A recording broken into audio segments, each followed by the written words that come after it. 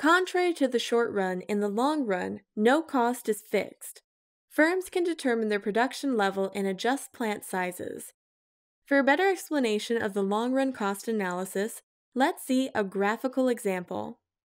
On the upper graph, the x-axis, our horizontal axis, shows the amount of output produced, while the y-axis, our vertical axis, shows the total cost of production.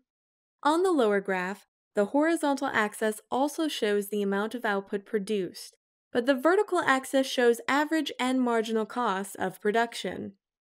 The curve in the upper graph represents the short-run total cost curve for period 1. The tangents of this curve are used to draw the short-run average cost of output for period 1. The average cost will decrease as long as the growth rate of the total cost in the upper graph is decreasing. At the point where total cost has a slope equal to 0, we have the point where the average cost is at its minimum.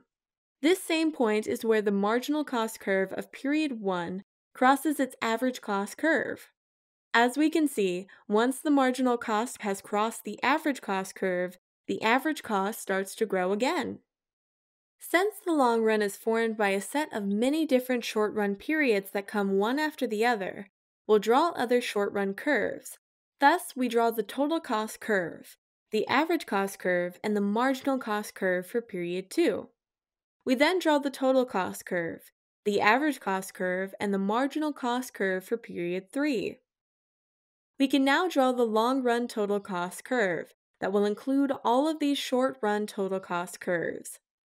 Again, we use the slope of the total cost curve to draw the long-run average cost curve.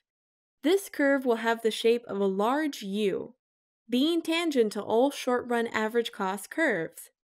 When, from the points where the short-run total cost curves are tangent to the long-run total cost curve, we draw straight lines towards the lower graph, we will see that they will reach the long-run average cost at the exact points where they are tangent to their respective short-run average cost curves. We draw the marginal cost curve, this time for the long run. As always, the marginal cost curve will cross its corresponding average cost curve at the exact point where the average cost is minimum. The point where efficiency is greatest is determined by the point where average and marginal costs are the same.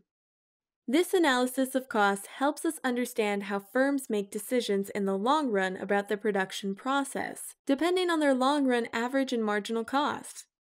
A thorough analysis of the market structure and its supply curve will show that at the point where average cost is minimum, supply and demand will be at equilibrium.